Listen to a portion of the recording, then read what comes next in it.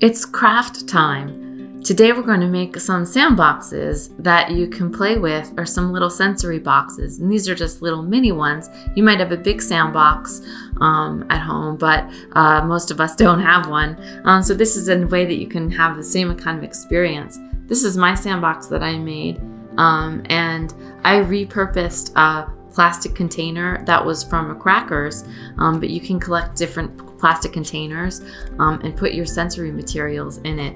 For this one, I added some kinetic sand in it, which is a really fun kind of material that squishes together a little bit, and then you can also move it around and play with it.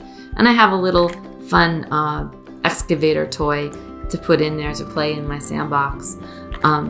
Now you can use a lot of different kinds of materials, and I'll show you another sandbox that I made. So here's my sandbox that I made with my little excavator in it.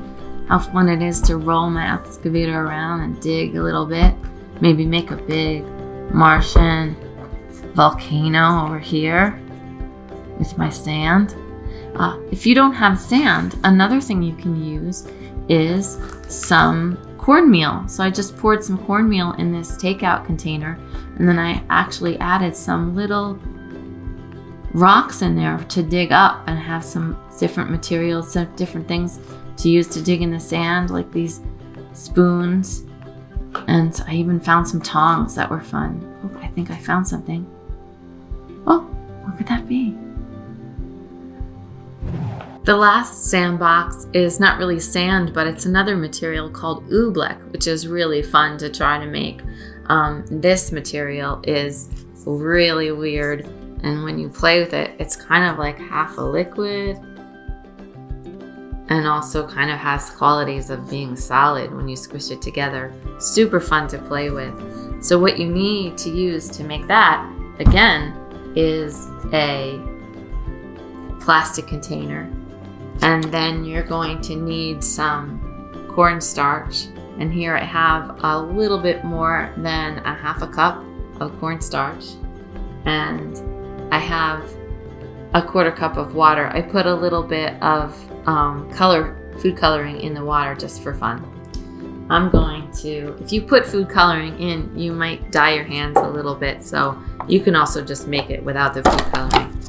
So first I'm going to pour that cornstarch into my plastic container, and I'm gonna sort of spread it around.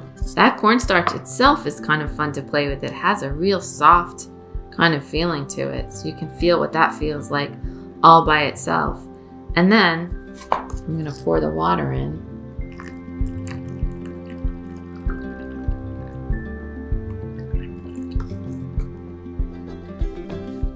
It's really fun. I'm going to show you one more time on my camera from the other side.